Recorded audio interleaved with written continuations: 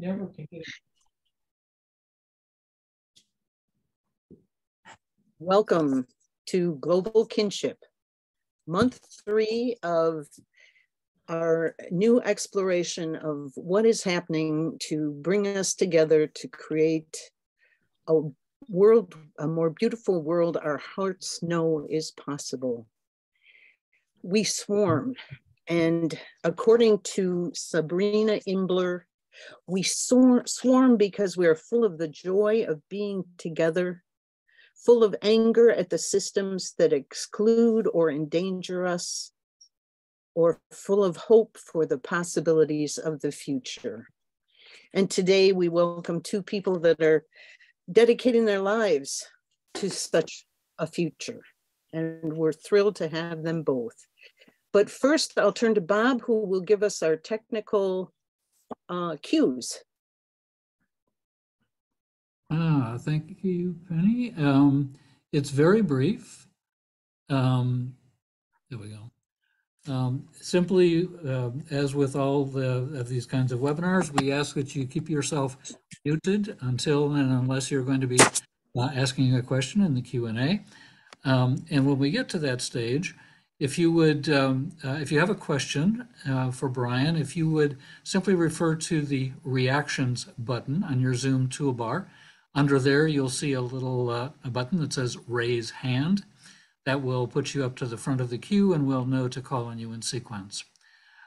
Thanks very much. And I think now I turn it over to Jennifer. Is that right? No, I'm going to introduce Jennifer, and Jennifer introduce us. All right. So Jennifer Morgan is a friend and president and founder of the Deep Time Network, which offers courses on all manner of things related to the cosmos and a 9-month deep time leadership and well-being program. She's an award-winning author, storyteller, and educator, inspired by the works of Teilhard, Maria Montessori, Thomas Berry, and Brian Swimme. Her universe story trilogy, and if you don't have it, it's highly recommended, has been endorsed by Jane Goodall, Neil deGrasse Tyson, Thomas Berry, and others.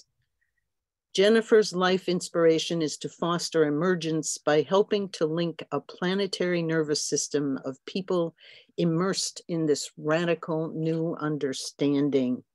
And I'll say just a word about Brian, because I have never done this before, just to say he's a beloved teacher of mine and many on this call, I am sure.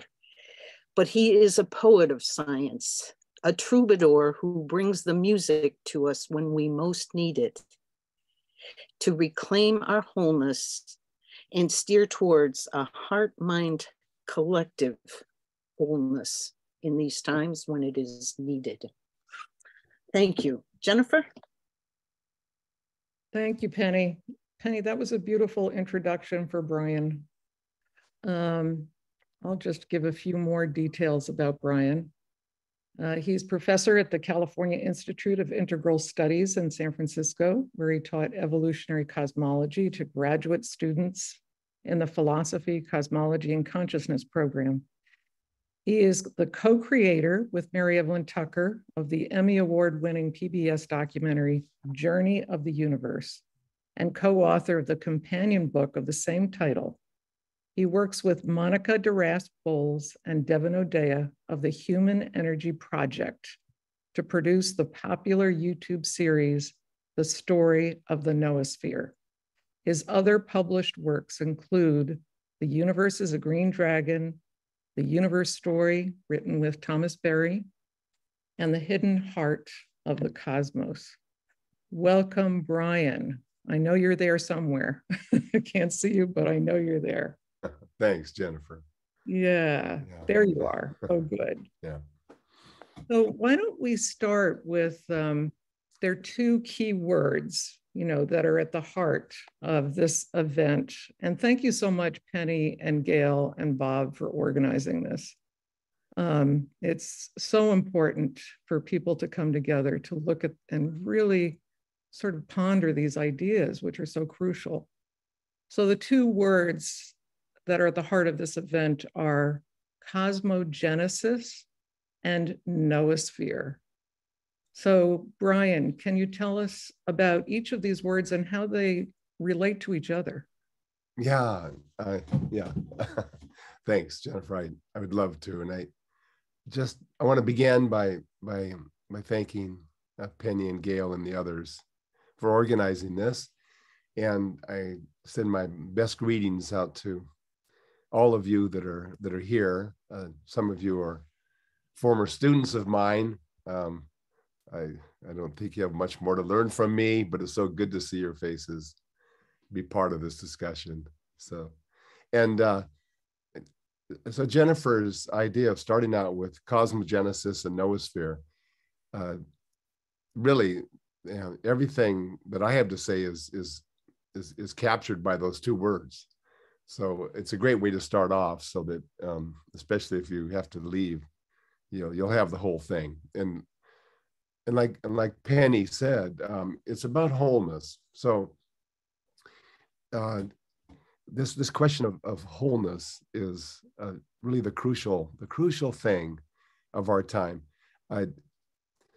Some of you that have studied philosophy have looked at the work of Immanuel Kant, who many regard as the greatest European philosopher during the scientific era. And Immanuel Kant, I have arguments with him, but he had this amazing statement. He said the next form of the human species will see the whole first. So I agree with that. I think it's I think many others that have thought about that agree in this. So it's the sense that we all want to participate in the transformation of our world, and to relieve the unnecessary suffering, and to encourage the blossoming of beauty and love. All of us, we want this. And so Immanuel Kant's the clue for moving forward from our present state as modern humans into this new state. The clue is to become aware of the whole in different ways. I mean, there's so many different ways of coming to the sense of wholeness. And the one that we're celebrating today is that word cosmogenesis. Cosmogenesis, the meaning is very simple to say, is that we are the generation that has learned the universe is a developing reality. Up until our time, we regarded the universe as a place inside of which things changed. So this is the massive shift from cosmos to cosmogenesis. Massive shift. And the way to take in what's going on is to think of Copernicus. Copernicus had this radical theory that we live on a round planet that is circling a star. I mean, when you think about the number of civilizations in ancient, stories about the Earth being a flat region with a bowl of stars above it, and that everyone took this as obvious, that the Earth was this fixed place at the very center of the universe. Didn't move. Other things moved. Earth was set. And then some guy shows up and he's saying, no. It said, we're on a planet that's flying through space. I mean, just try to imagine how hard that was to take in. And apparently, if you look at the internet, there are a number of people that haven't yet really accepted it, you know, still hanging on to that flat earth theory. Why not? That's the way it worked for our ancestors. Let's stick with it. But I'm not trying to make fun of them, but I'm just trying to come home to the challenge before us. And just like Copernicus, you know, they had all these objections to what he was saying. They say, what do you mean the earth is spinning? If it were spinning, then the Atlantic Ocean would be washing over Europe, you know? That doesn't make any sense. And besides, we watch the stars come up every night and they go across the sky every night. You see, so that that's what we have. We have to think about what it means to be a developing being inside a developing universe. So just to have one way I would encourage you to think about it is, had gone down to 87. I saw that. Yeah. so one way to think about this is to just to reflect on how we tend to think of humans as always sort of like us, like we know more and we have lots of technology and we've built cities, but we think of ourselves as being human, you know, from the start. But actually, that's not the case. That we thought differently in the past. Our imaginations were different. So to really take in that we are this flowing energy inside of a flowing energy. That's the big challenge before us. Now, when I say it's going to change things more than Copernicus, just think of this. John Locke is the principal political philosopher of the modern era. Adam Smith is the principal economist of the modern era. We have built institutions on their thinking, and they knew nothing about what I'm talking about. They simply did not know that we were inside of a changing, developing reality. So it's a formidable task we have before us. All of our institutions are in this moment of transition, and we hardly know what we're doing. It's chaotic, but that's the nature of change in the cosmogenesis.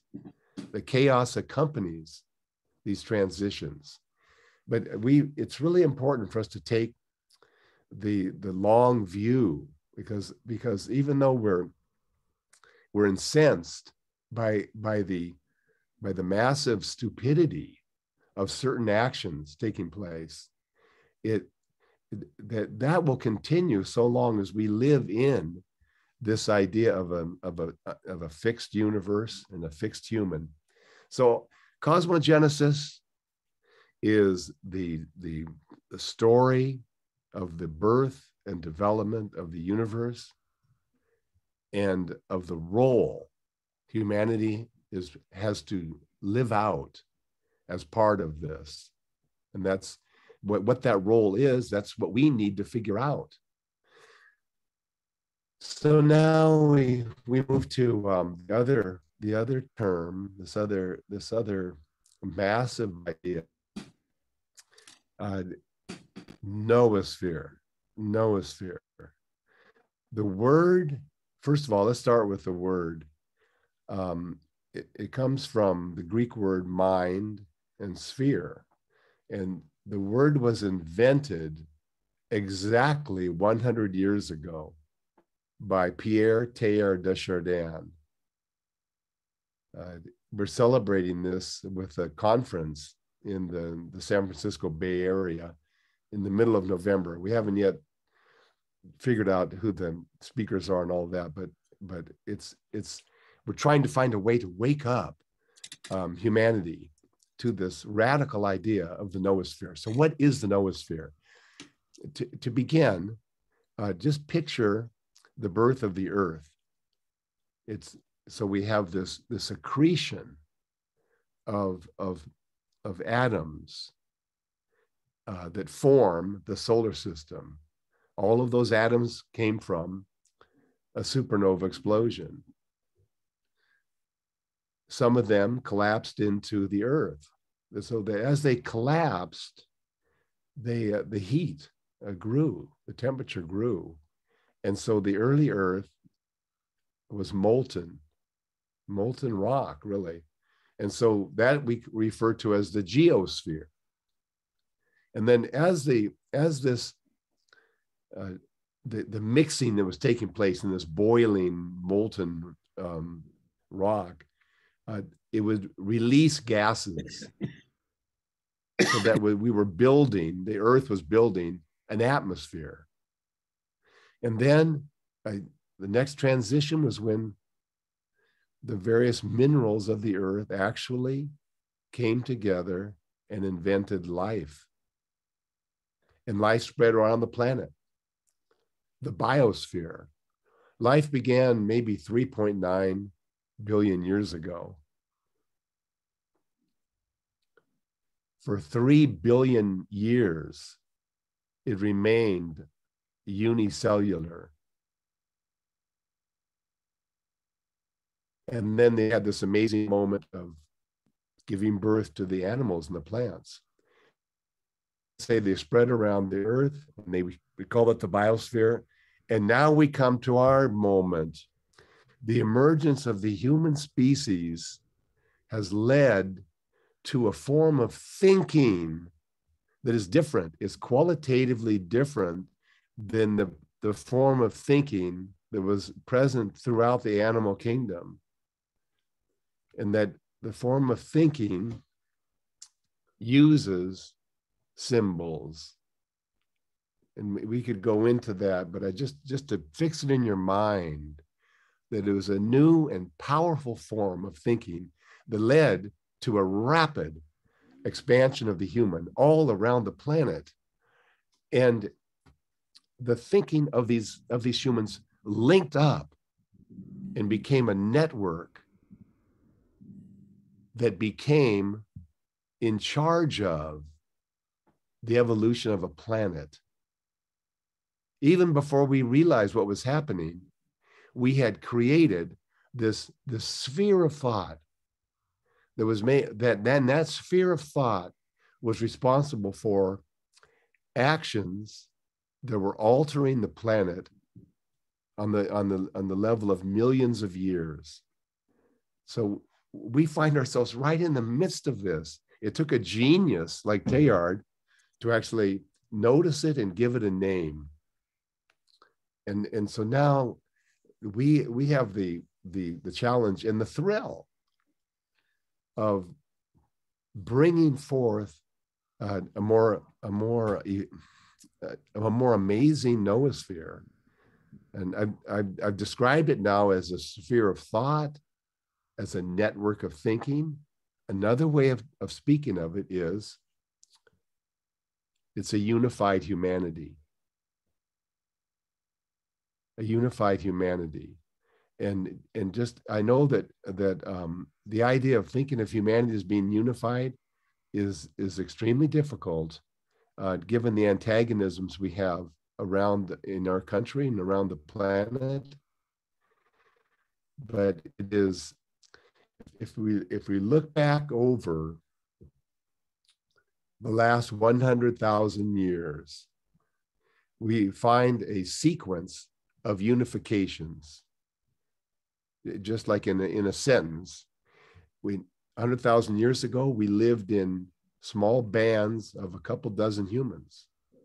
And then 15,000 years ago, these bands actually began to understand each other well enough to form villages of several thousand.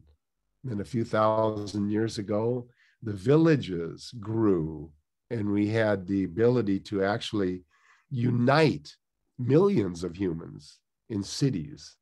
This nothing like this has taken place in the 70 million years of primate evolution. Nothing like this. It's ontologically new.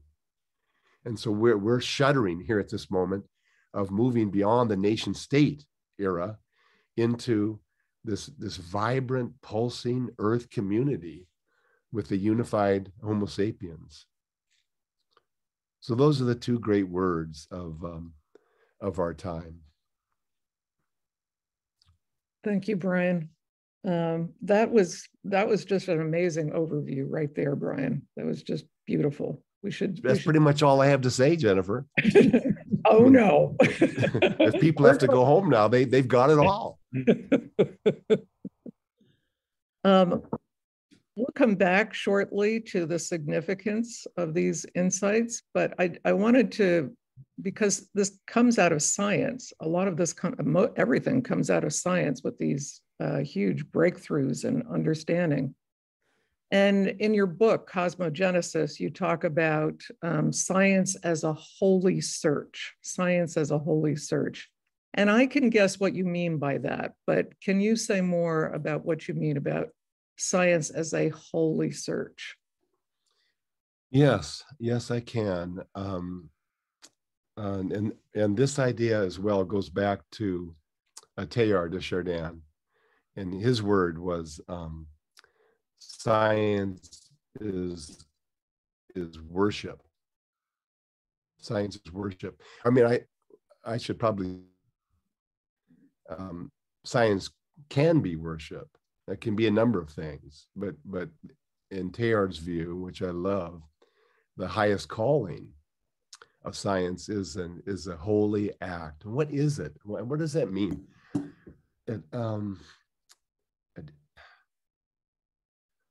When we think about the human species, there are these fundamental urges and desires and drives.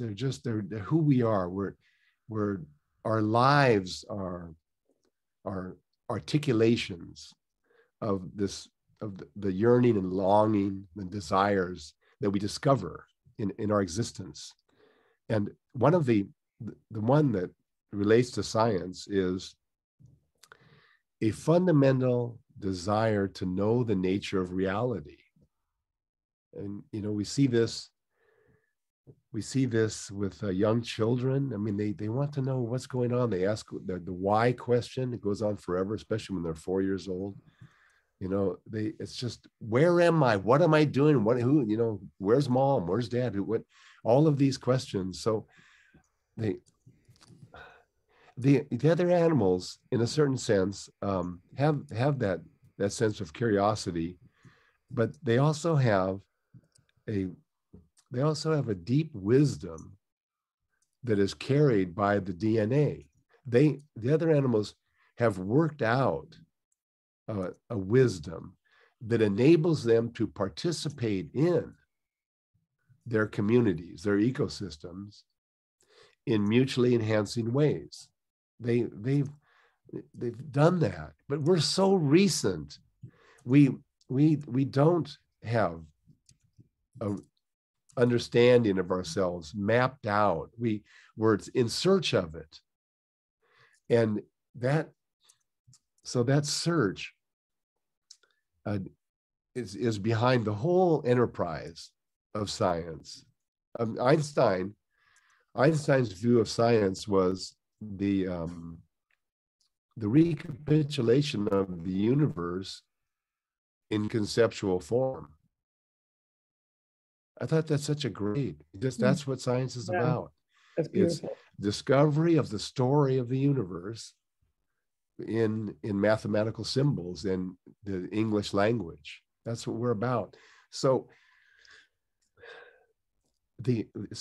really the notion of science being a holy quest is associated with the idea of the incarnation. So it's so that the view of many of us here is that there's something sacred about the very nature of the universe. The universe being itself is a sacred event, and our participation in that, in a very fundamental way, is to discover what it is the universe is doing. The universe will continue to do what it's doing, but for whatever reason, it now requires that process to be articulated in human consciousness. So that's what I would say. It's not, I don't think it's the only primordial dimension of humanity. I'm not saying that, but it is one of them. This discovery of this search for what is taking place, what is happening. So in your book, Brian, you spend a lot of time, I mean, it's about your personal story. And a big part of it must be at least a third of the book, you talk about your career in science and teaching science as a mathematical cosmologist, but you had to leave mainstream science in order to inquire into the significance of science. I just find that kind of an amazing story. You had to leave the mainstream in order to really inquire into the significance of it. What can you say about that? Well, it was an extremely difficult decision. It's just extremely difficult. It took me years to finally accept it.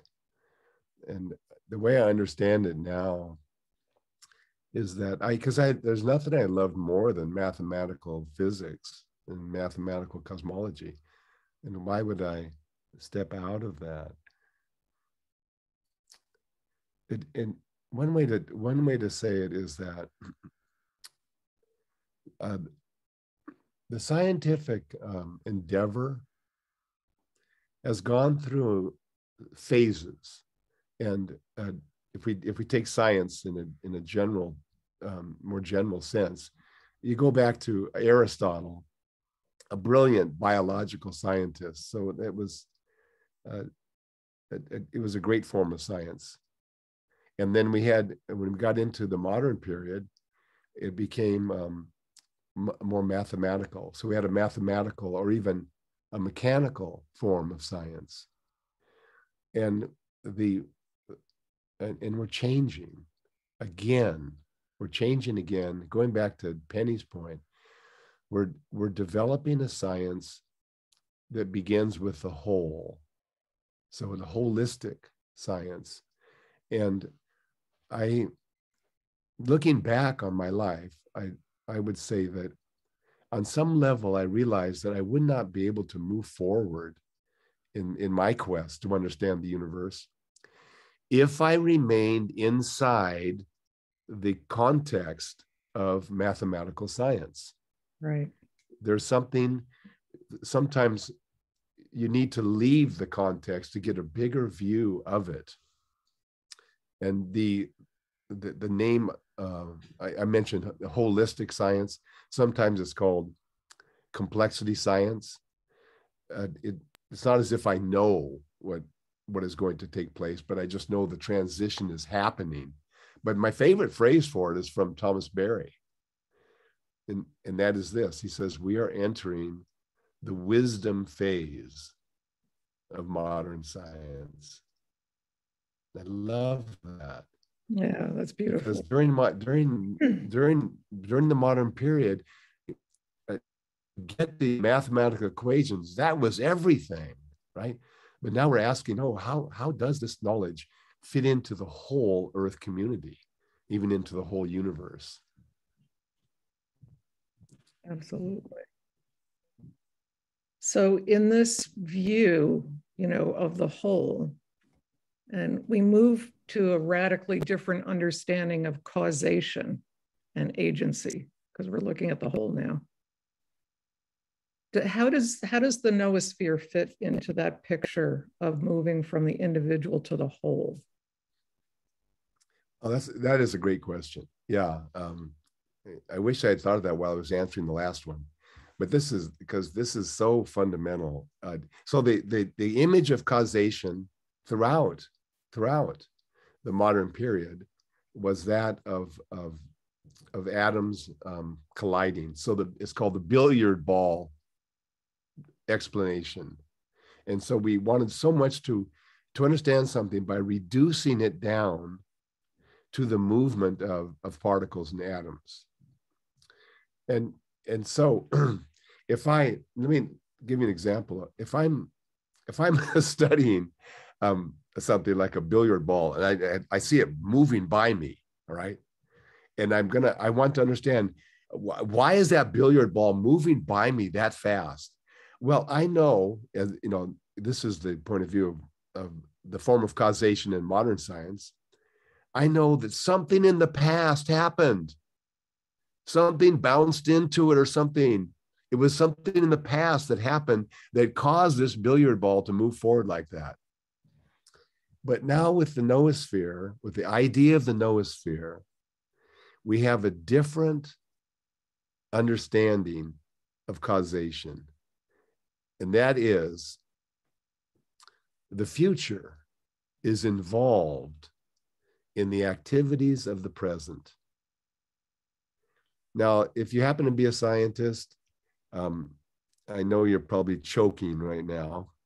And if you have friends that are scientists, don't even tell them what I just said, because this idea of the future as having power is outside of mathematical cosmology. It goes outside of Darwinian biology. It's a different, new, powerful idea. And Teilhard wasn't the only person to think this way, but he's the one we're celebrating. And of course, there's a difference between the past and the future, for sure. I'm not saying they're identical, but in your own experience, if you reflect on your lives and just ask, well, what was the cause of that action? You'll find, or you know instantly, that many times it's an image of what you want to have happen. Or maybe you come across something that strikes, that it gives you an idea. It's an image of what could be the future that is the cause of the action in the moment.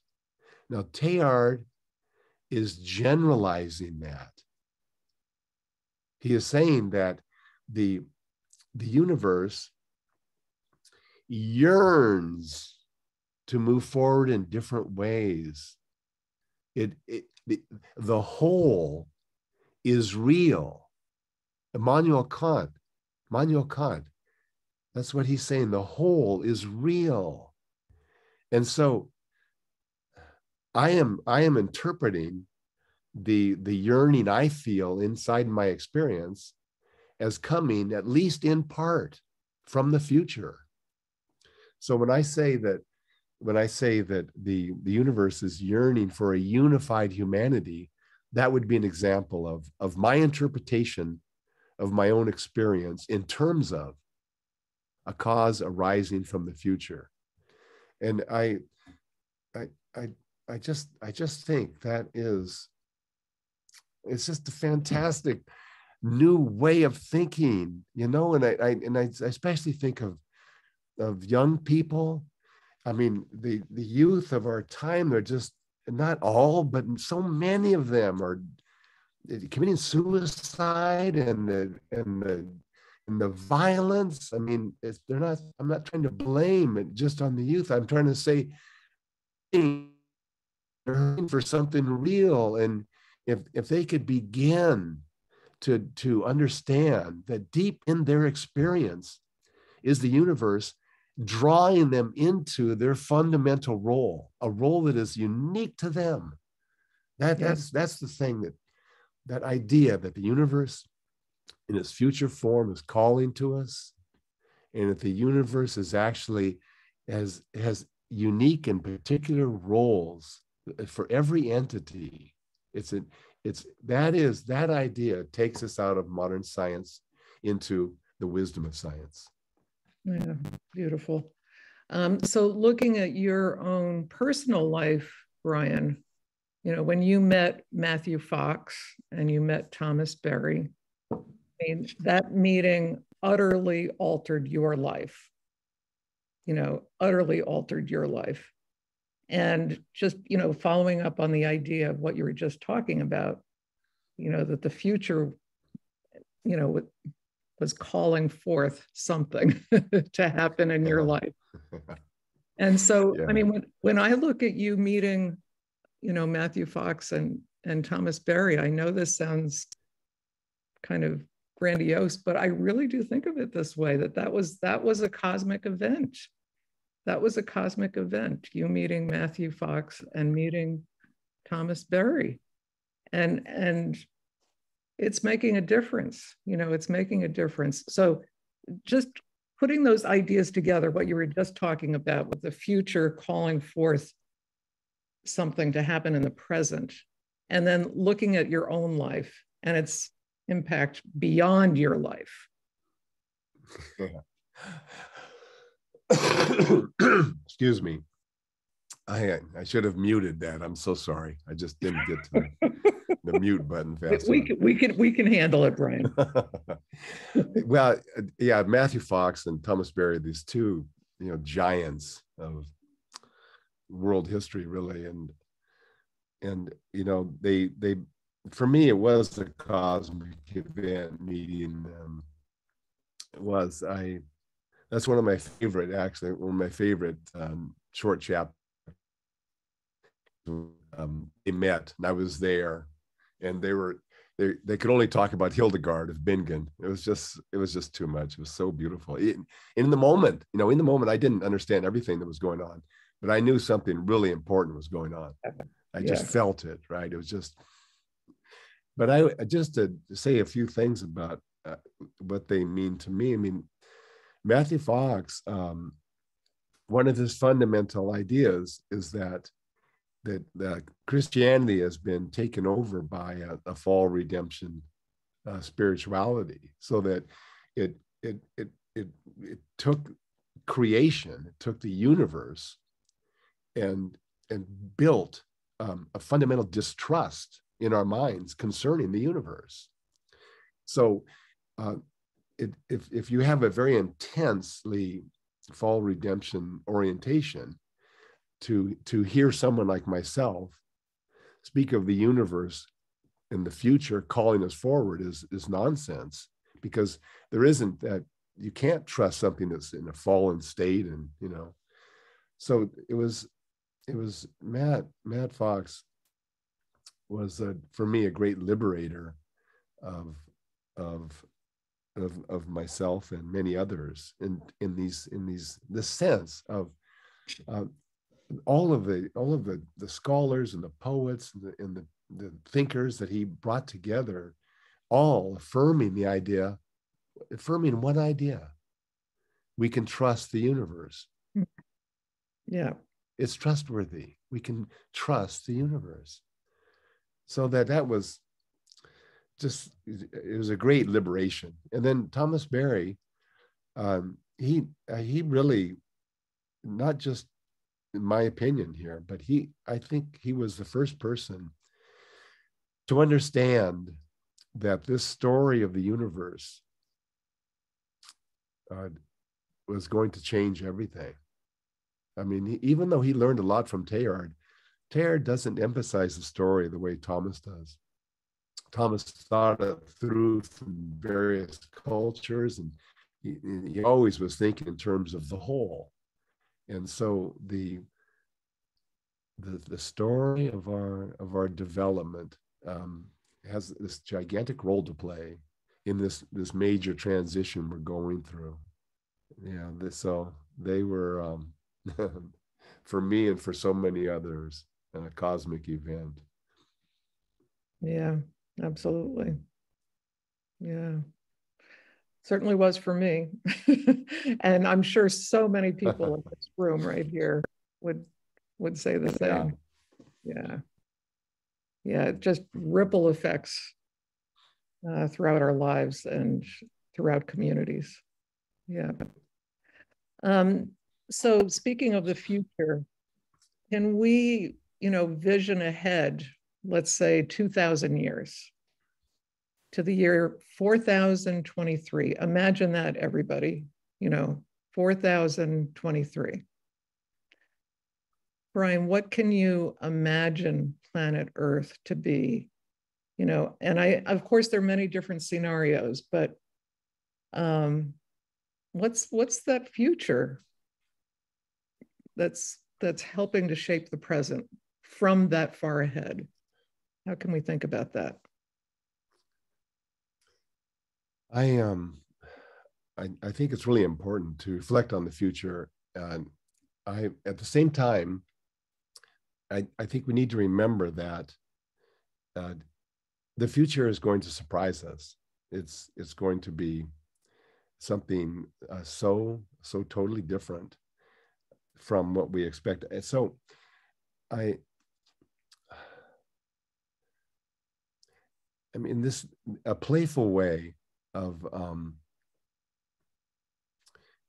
at least expressing how I think about it is to just imagine, if you go back in life 500 million years, and you're in touch with some of these unicellular organisms. So I mean, here's what science has learned. These little organisms, each one smaller than the sharp end of a pin, they got together, they deepened their relationships, and over in veils. Now that it's almost preposterous. They had, I mean, and just think of how complex the whale is, the brain of the whale, the experience, the psychic nature of the whale. All of that came from tiny cells coming together and forming relationships. Eyesight, right? They invented eyesight. They invented the heart. So nothing came from the outside is the main point I'm trying to emphasize. Nothing came from the outside. And this didn't involve calculations and thinking. It was deeper than that. And I've already said the phrase, but just to say it again, is that all that happened was that they deepened their relationships. So this idea of this is one of the great gifts. I regard this as something as important as the sacred scriptures of different cultures, that the ultimate creativity of the universe is evoked through relationship. So in terms of what the future will be like, all I can really say, I've already given you my main view, is that it will be a unified humanity within the Earth community. And exactly what that means, well, that I think we'll have to discover it. But what I want to say about the future is that it will come forth primarily by humans deepening their bond and relationship with one another. We don't know what will come up out of our relationships. We can't know. If we can remember how we can stay in that state of astonishment in our deeper relationships, and to realize that we don't really know this other person completely, because this other person is coming forth, and the stunning fact is this other person is coming forth in a unique way because of us. They'll be coming forth in a different way with others. So it's like logical thrill of finding ourselves right there at the core fire of the universe's unfolding. So isn't that kinship? So Coming back to the idea. yes, it is.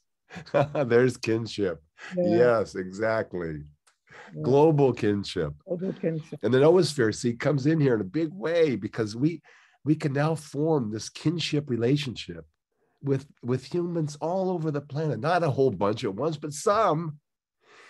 We can be in communication with them. We can be writing emails to someone in Iran, and you know, even if you've never been there, you can establish this relationship in it. I mean, it's just imagine 90,000 years ago, the human being was identical to us, same body size, same brain. 90,000 years ago, they go through their entire lifetime and see 30 people. I mean, and I'm sure it was a good 30 people. I'm sure they had a great time. You know what I mean? But the kind of diversity that's possible, it enables a creativity that simply couldn't happen in the past. That's the noosphere in action. So we've seen in the, you know, the cosmic story, the way crises come up and then somehow the universe addresses it and breaks through. And we are coming to these insights now, right when we have these crises we're facing, climate change, and, you know, pollution, so many crises across the planet.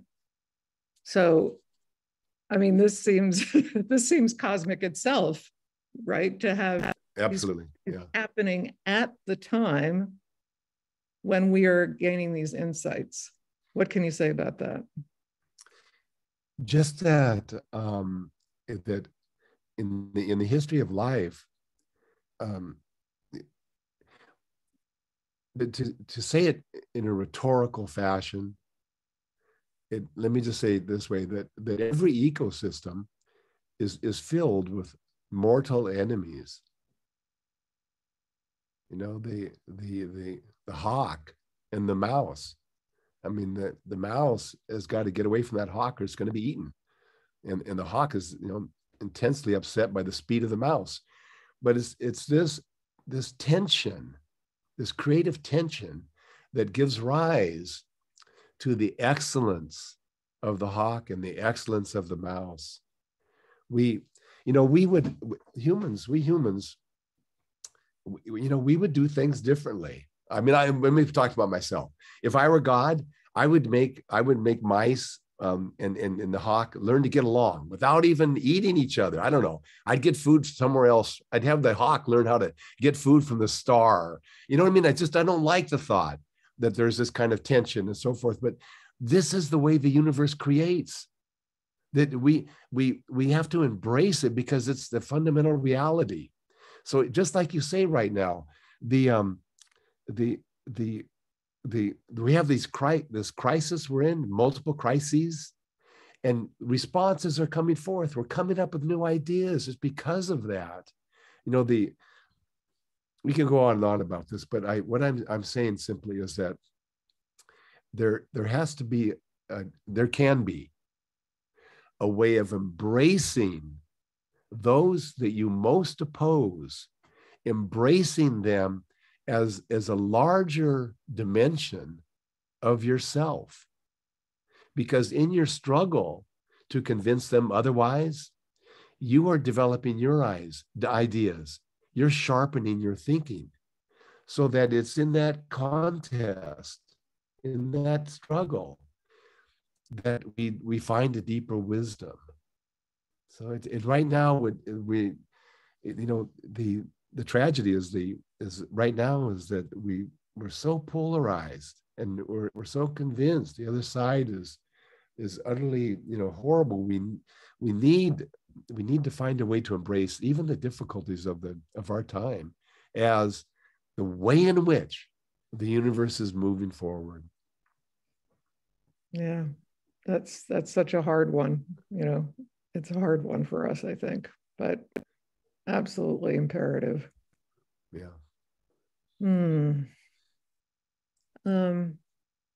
So Brian, one of the great gifts that you have given us is that, you know, when we hear you speak and we read your books, we get this visceral sense of the insights that you're talking about. Like, I mean, I'm just speaking for myself. When I read your books, it's like I feel it in my body. You know, I feel it. And one of the things that I keep hearing in the network, the Deep Time Network, is, and oh, Margie is here. Margie is here. Is Margie Abbott from Australia. She's teaching a course right now on creating ecozoic practices.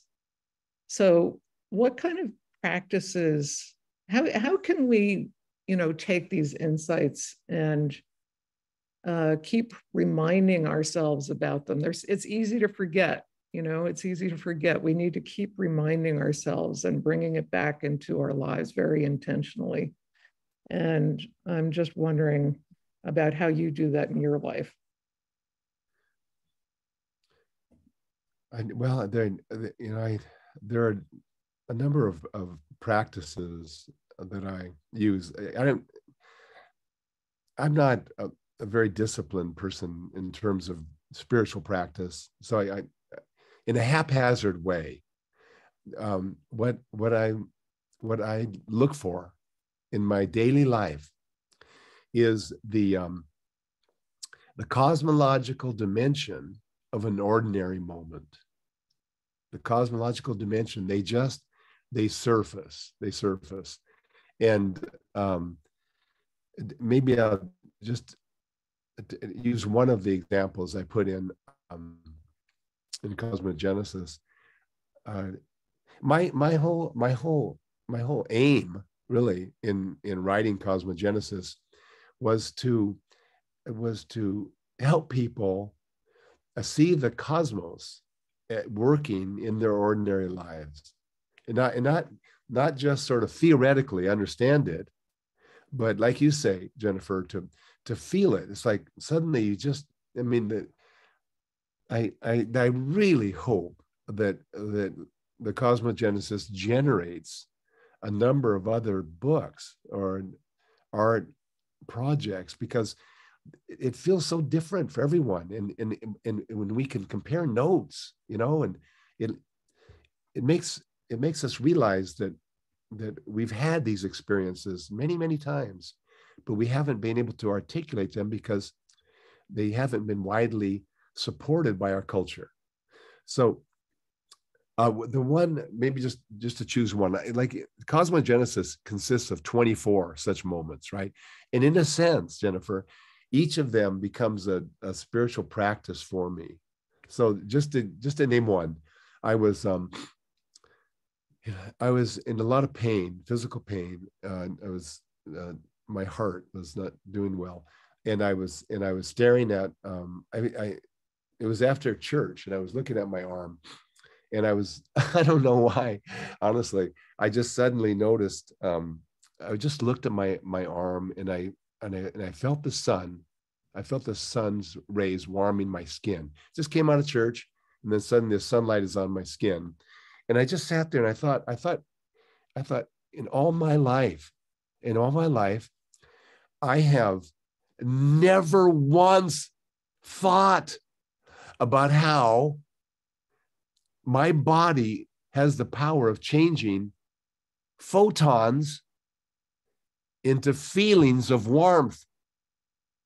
I mean, I just sort of took it for granted or something, but photons are these particles flying through the air. They land on my skin, and I feel my consciousness. I feel warm. Right. And so I was amazed by that, and then I was sort of remembering that the complexity of the skin and was composed of atoms that came from a star that exploded. So there I'm staring at my arm. I'm amazed at this power. The photons from one star are transforming into warmth that has been enabled by the atoms that came from another star.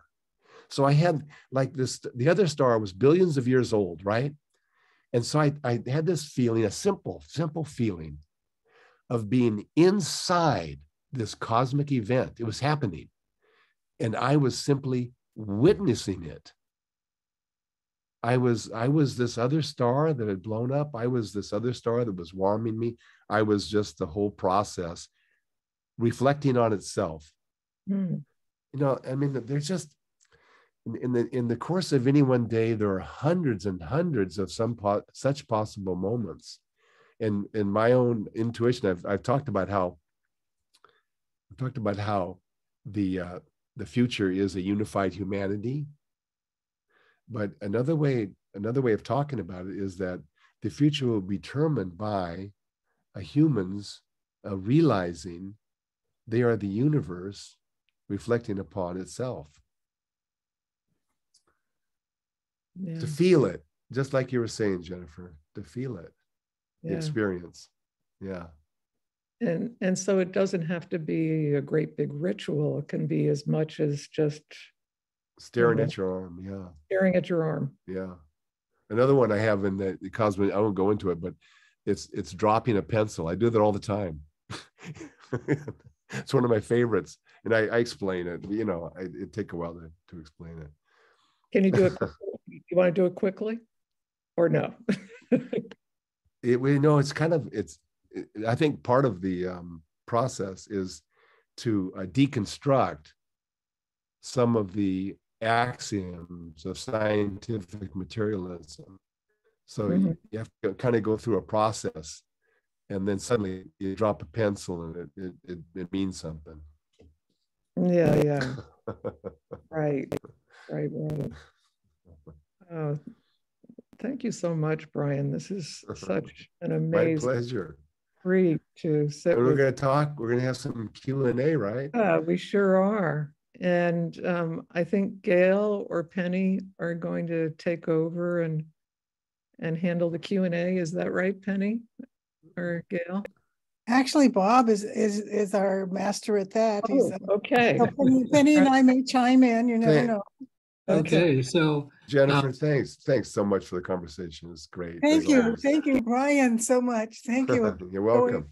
You're welcome. Holding on to your voice for that much time. Yeah. Bob, you can take me off the spotlight if you want. Just in the process of doing that. Thank you much. So I thought I saw a hand, but I guess it went back down.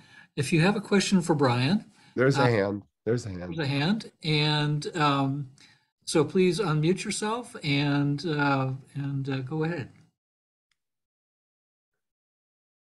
Hi. Hi, Hasina. Hi, Brian. I am actually asking a question on behalf of my partner, Tom Acklin, because I find it so fascinating. He had to leave. And his question was, might the other life forms here also have something akin to a noosphere inside their own context of wisdom? We humans can only know our own defaults and biases because we only have this brain and its vast and limited senses. So I'm especially interested in bacterial life. And so answering especially inside the wisdom of monocellular critters. Do you think other species also have this kinship and thrill at their own particular forms of intercommunication? I do, absolutely. Yes. And each species has another form of responding to the noospheric probings. Yeah, definitely. It's the whole Earth community in different ways. We have theirs. That's a very great question. And I'll just quickly say that I'm savoring your book, and it's felt a bit like when I was in the 80s and I was watching The Never Ending Story. I was a child, and your book has felt like that I'm now a participator in this whole thing, and I have so many aha moments. So thank you. Oh, God. Thank you. I really appreciate that, Hasina. Thank you. I'm glad. The never ending story. That's a good phrase for the universe. All right, Patty, go ahead and unmute yourself. And Thank you, Bob, and thank you, Brian and Jennifer. My question is about reflecting on things that I'm reading in groups that I belong to, ecological survival groups. Okay. And so the question is, scientists are warning us about the dangers of overshoot. The fact that there are more humans on the planet than Earth's biosystems can support. The collapse of the human population from 8 billion to a more sustainable 2 billion could be viewed as a catastrophe of pain and suffering. And a number of scientists have forecasted that this is going to happen, whether we like it or not. It could be even worse. And are we to just accept this collapse as part of the universe, adjusting to limit the human species? I mean, you know, when we look at from now to the year 4000, it's fine, you know, whatever happens, happens, it's more remote. But I'm thinking of my grandnieces and grandnephews who might actually have to live through this collapse. And I don't see the success of relationships happening in time.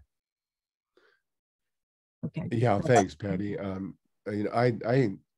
We probably don't differ. I do differ on scientists that state with such confidence they know the future. They don't. It's the system is far too. We can't predict the weather beyond a day or two or three now. So, but we have altered in many ways the fundamental systems of our planet. I don't see any way forward that is free from suffering. I think that's simply going to be part of the transition. But I guess one thing, Patty, that gives me hope, and that is, you know, no one that is sane wakes up in the morning and thinks, hey, I wonder if I can go out there and kill a few species. Now, but humanity as a collective, we are killing, you know, thousands of species a year. It's horrendous. But the point is, those structures that are involved in this are based on a view of the world that we now know is faulty. And if given a little bit of time, I feel like I'm not trying to brag here at all, but I feel like I could talk almost anyone into viewing the universe as a fascinating place and begin to question some of the activities that are ruining the beauty of the world. I think any of us, all of us here, could do that. And we have this amazing new noospheric power, this global communication. It is possible that if we find the right way of articulating what we now know, there will be a massive shift taking place around the planet. The Berlin Wall, remember that? It was going to be up forever, and suddenly one day it just was gone. And so I'm not saying that this will happen for sure. I'm not, but it is a possibility. And the reality of the noosphere, which I tried to go into, the reality of the noosphere is the greatest story of hope we have. It is the power we've taken over the planet, and if we can wake up to this, we can change the way we're altering it. I think it's H.G. Wells who said, we are in a battle between education and catastrophe. And so that's where I'm at. I'm committed to educating the human species. And I know many of you are. I think together we're going to make a difference. But thanks, Patty. Thank you. thank you, Patty. Viola, go ahead and unmute you. There you go.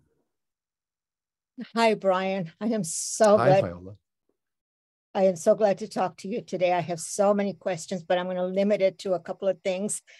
You know, Thomas Berry's time developmental consciousness fascinates me. And it's the idea of time. It's like, it seems like we introduced the vertical aspect. I mean, we've been linear, right? Linear Yeah. causality and all that stuff. But then time comes in and we got that dynamic way. It's not just linear, but it's a movement, a process sort of.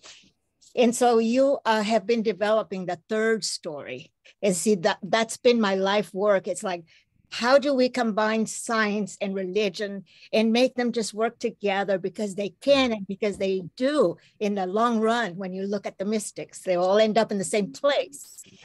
And so I was also fascinated by that third story. Could you talk a little bit more about that and just kind of tell us where you are with that project and where it's going? Yeah, I can. Let me just say that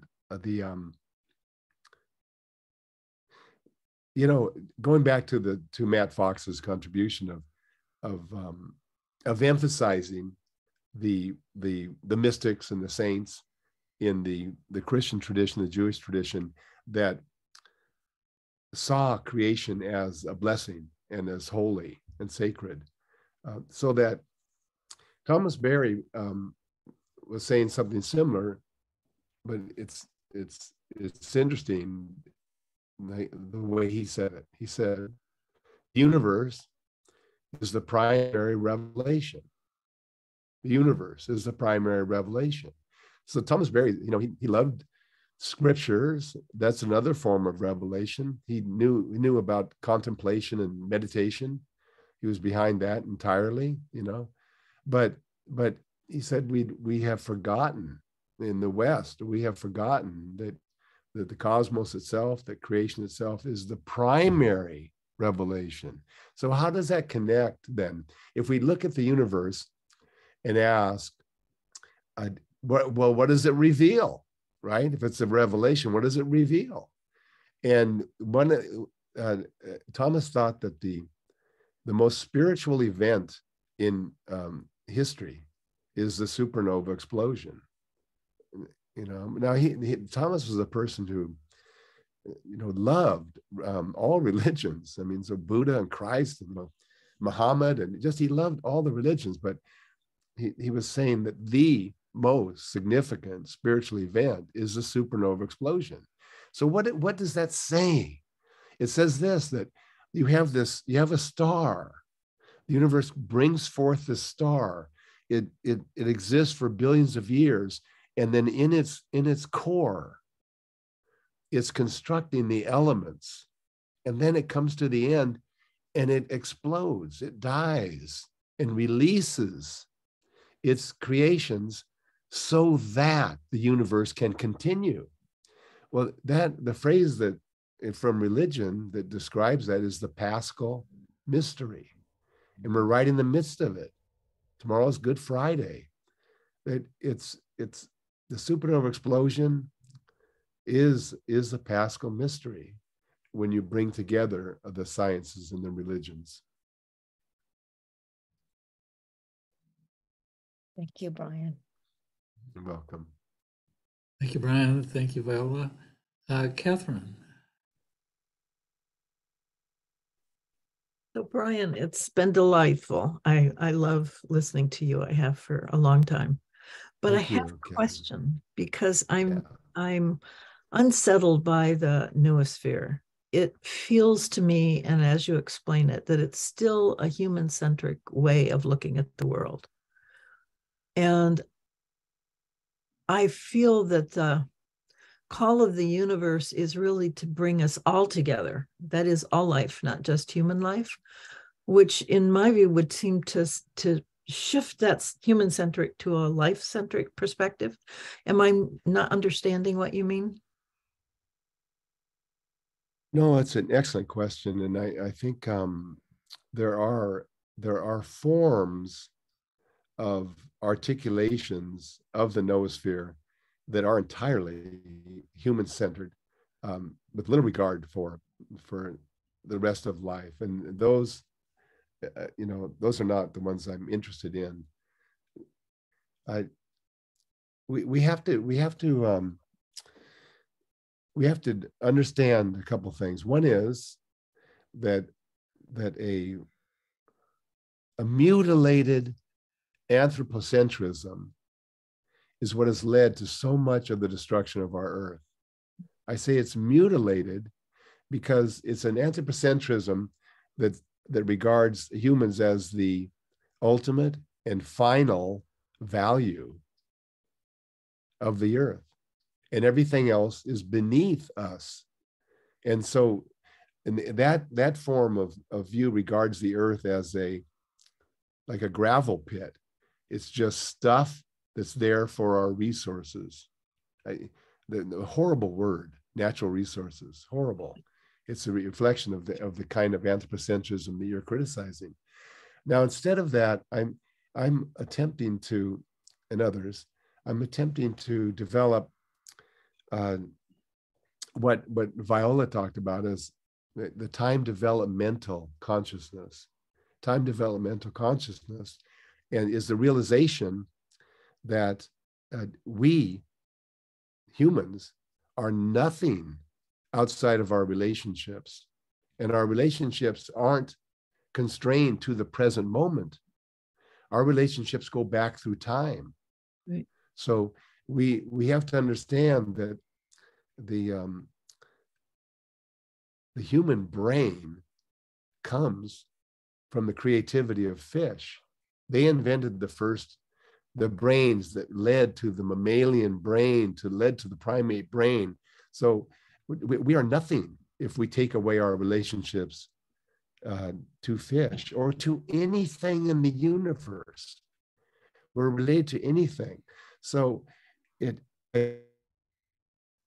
the noosphere and the global connections that are possible within the human group, it is not to say that the human group is the ultimate, not at all. It is to say that we have a particular role that will enable Earth to enter into its next form of beauty, of blossoming, which we can't fully know that, but we're here in that sense more as servants than as lords and masters. So my view is not the mutilated anthropocentrism of a single hierarchy. My view is we live in the midst of heterarchies. Somebody made up that word. I love it. Heterarchies. And every species is at the top of some hierarchy. And ours happens to be symbolic language. We're great at it, but we can't create oxygen the way phytoplankton can, and so forth. Yeah, that's helpful.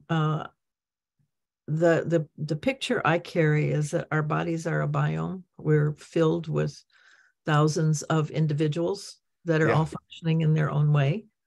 And I speculate that our intelligence is our intelligence, yes, not my intelligence. Yes, exactly. And so, and I'm trying to relate that to your idea of the noosphere, because I want to make the noosphere sort of a larger view of that. But what I'm hearing, I just keep hearing this lateral. So please help me feel how to integrate those two. No, well, Catherine, you got to help me. I mean, that we're really in the midst of this. You should come to the conference in November.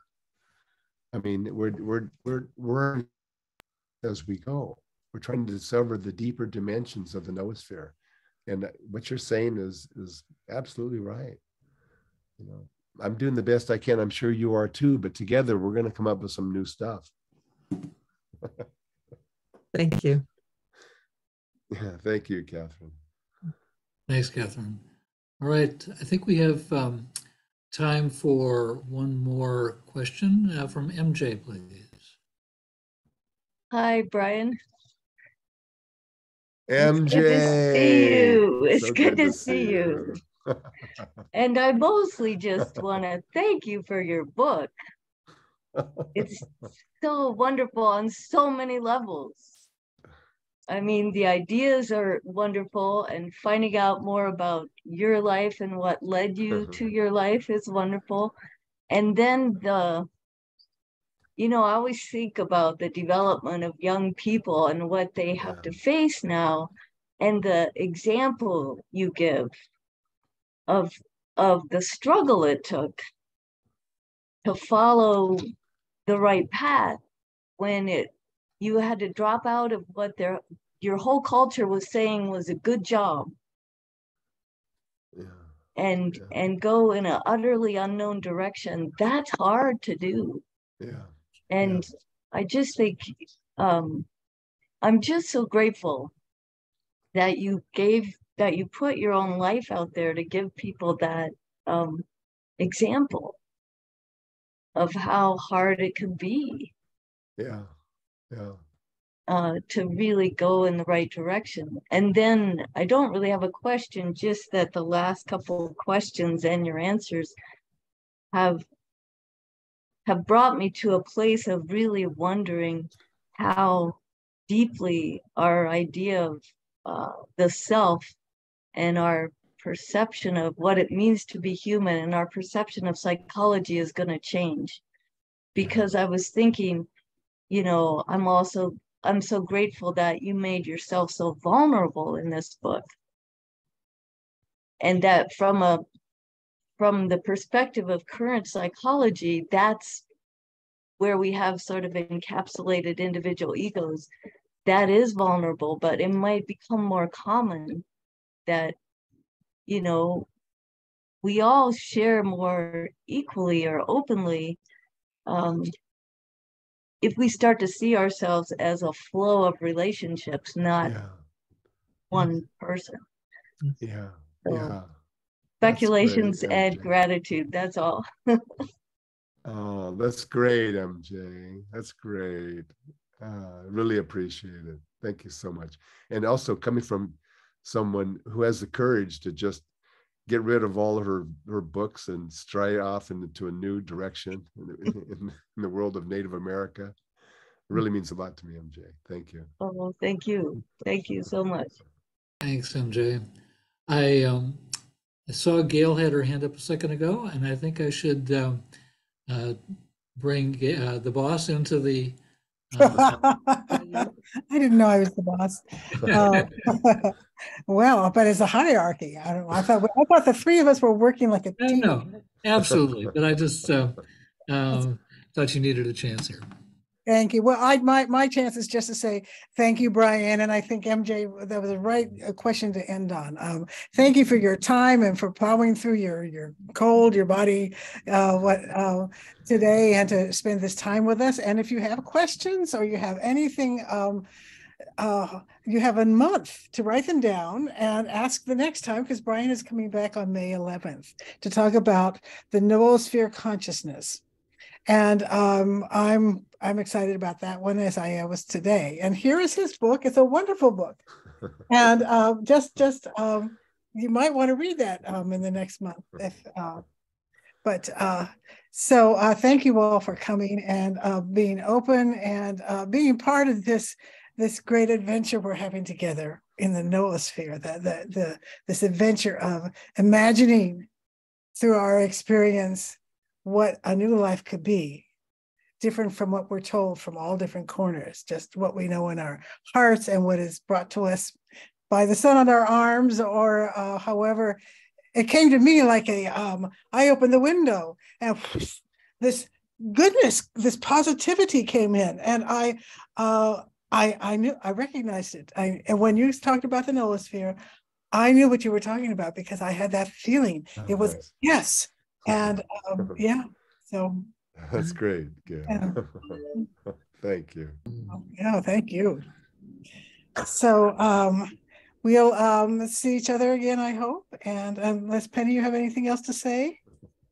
I just want to share a quote that Brian said in passing poet of science and troubadour of the universe. It's we ignite the beauty in ourselves to ignite the beauty in others. That has carried me so far and given me more courage than I ever thought I'd have. And I think that's what you give us a sense of belonging to something that is so magnificent. And we all have such gratitude. Thank you, Pam. So thank you. Thank you. And we look Appreciate forward to next month. What a treat. Yes. What a treat. Yes. Right. All Okay. right. And thank you, so much. Jennifer, for your great questions. Thank you. And we appreciate your being here so much. Thank you, Gail. This was a great pleasure. Great to be with you all. Yeah. What a day. All right. Blessings. Thanks Blessings. all. Blessings. Hope to see you Blessings. next month. Blessings. Bye. Bye. I guess I'm going to